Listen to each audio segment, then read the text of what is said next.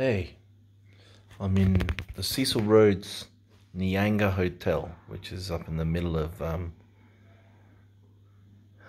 the Eastern Highlands. This is built by the guy that just about ran Southern Africa in the late 18th century, 1800s. But it's a classic old place. I love it. This is the bar, of course, which is empty, as is everyone. Today, look at my lips. Gross.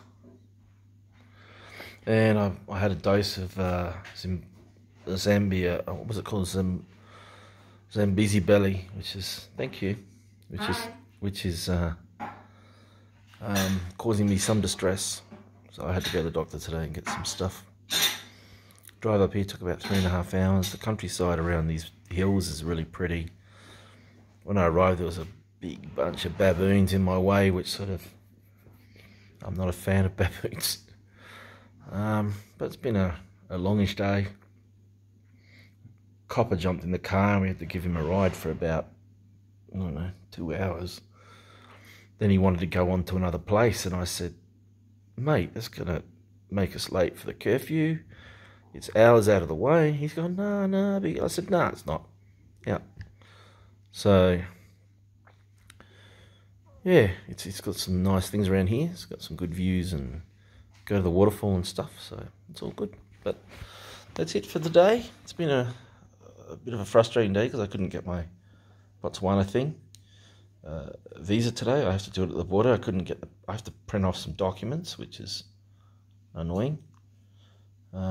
But we're here and the place is really cool. I like it. So, yeah, pretty cool. Say hello. Say hello, Miss Rachel. Hi. And this is the place. And outside the door is a gecko that's making a lot of noise. Or it wasn't until a few seconds ago. Okay, so that's it for today. Hopefully I can clear up this gross lip problem I have. Tomorrow I might hang around here in the morning and then go on to somewhere else. But Rachel doesn't have a travel permit or anything, so every time we go on the road we're worried we're going to get arrested. I don't think they care about me because according to the information, tourists can pretty much wander around, but not locals, right? So there you go. Anyway, gonna have a quiet night tonight. Get some sleep.